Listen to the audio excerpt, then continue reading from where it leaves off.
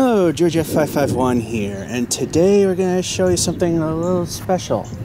I want to thank my friend Dave Maattala, or as one of his cohorts calls him, Dave Maattala, that I have a little something I can do at home now, although this will not replace an actual event by any means, is I have my own candlepin bowling set now. Dave has a whole bunch of busted pins at the time of this recording, from end caps being completely taken off to quarter or half the pins literally missing, and they're more for a target practice or a one-way setup. So he had a whole ton of these in storage. All the pins are broken to some degree, and for $1 he let me have 11 of them. However, he gave me the 11th one for free. There's one that's chipped on the end cap. And for $25, which is actually a steal, 4 retired house balls. Now, if I went and bought all this brand new, and there's the 11th pin, which has the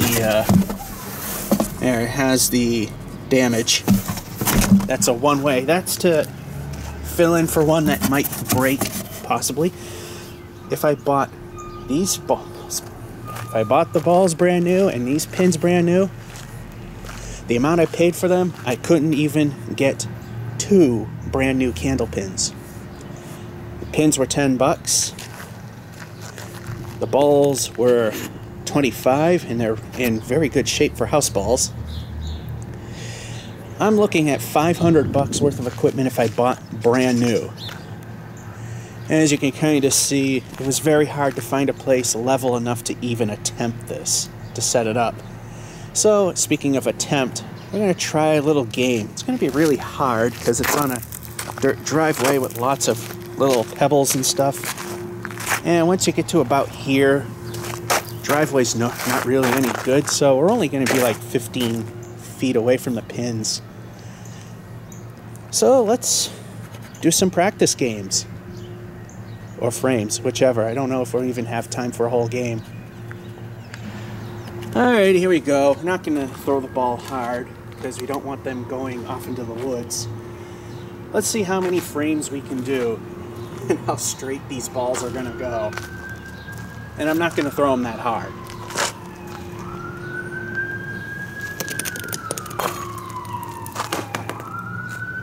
It would also help if I could throw straight.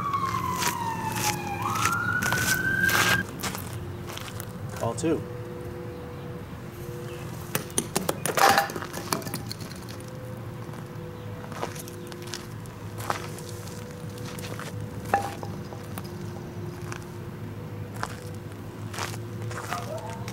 Ball 3.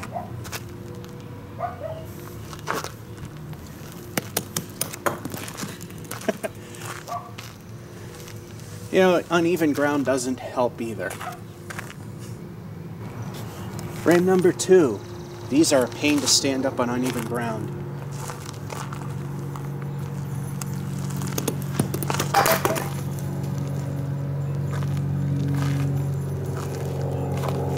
Ball 2.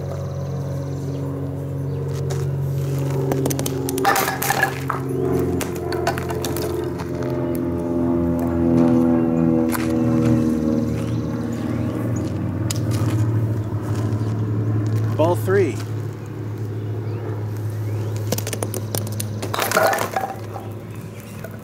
There we go, $10. Frame 3. I literally spent 5 minutes trying to find where each pin will stand. Some of them will not stand in certain spots, and others will.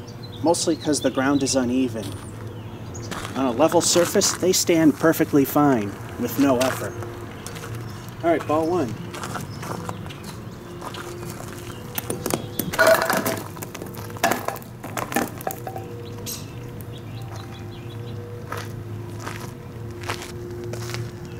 Ball 2.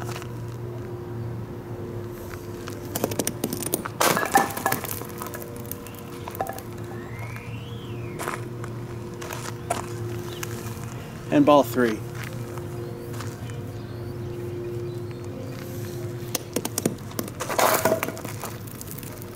Deadwood for a 10.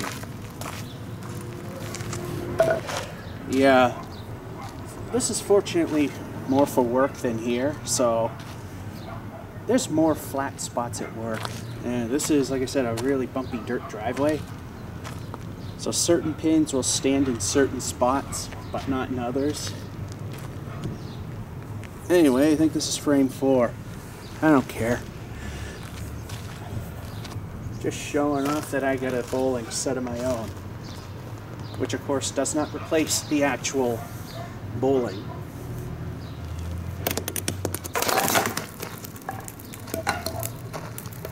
Four Horsemen right.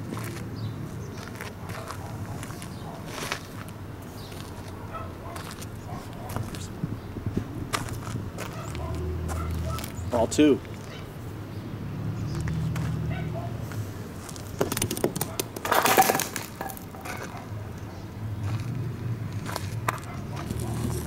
With the ground the way it is, how did the 10 not fall? We know it will be very hard to put back up. Ball 3.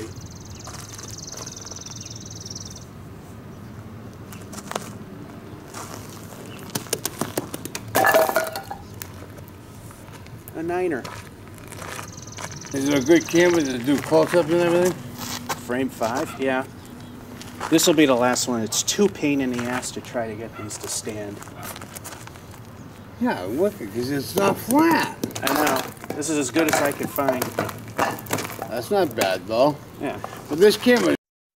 Of course, that guy then had to say stuff that was very inappropriate for a YouTube video, so I had to edit the audio of this little bit out as we knock down one more pin.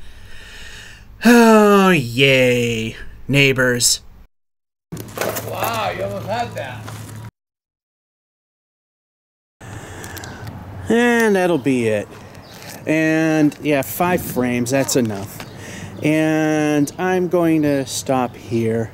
Because like I said, 5 minutes every time to try to figure out which one will stand on, once again, a bumpy driveway. It's just too much pain in the butt playing switcheroo, what have not.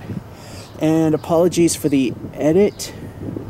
That guy that decided to say very inappropriate things that you should not say on YouTube. So that's what that edit was. Anyway, with that being said, there are the pins, and I'm putting the balls away. And there's the extra. Again, thank Dave Maattala for allowing me to purchase these off him. There's very few left, and a lot of them are in far worse condition than this, like parts of it literally blown off, like a quarter of the pin literally smashed off.